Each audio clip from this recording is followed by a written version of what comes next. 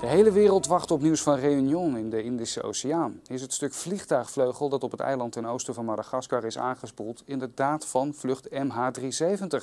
En er zou nu ook een koffer zijn gevonden. Ruim een jaar geleden verdween de Boeing 777 van Malaysia Airlines spoorloos van de radar en sindsdien is er nooit meer iets teruggevonden. Het zou heel goed kunnen, zegt onze luchtvaartexpert Paul Eldering. Amerikaanse experts, waaronder van Boeing, die weten nu vrijwel zeker dat het gevonden brokstuk dat van een Boeing 777 is.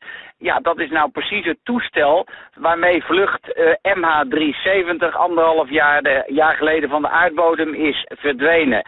Dan zou dat door de oceaanstromen richting Afrika gedreven kunnen hebben.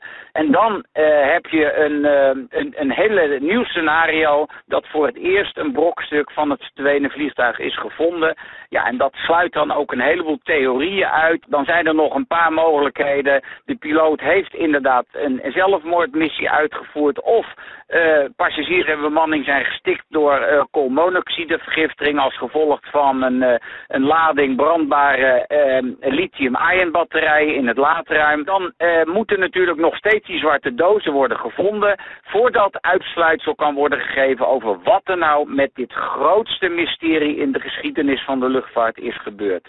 En dat kan toch nog wel even op zich laten wachten, maar ik vermoed dat dit wel een doorbraak is en dat in ieder geval bewezen kan worden dat MH370 in de Indische Oceaan is neergestort en verdwenen.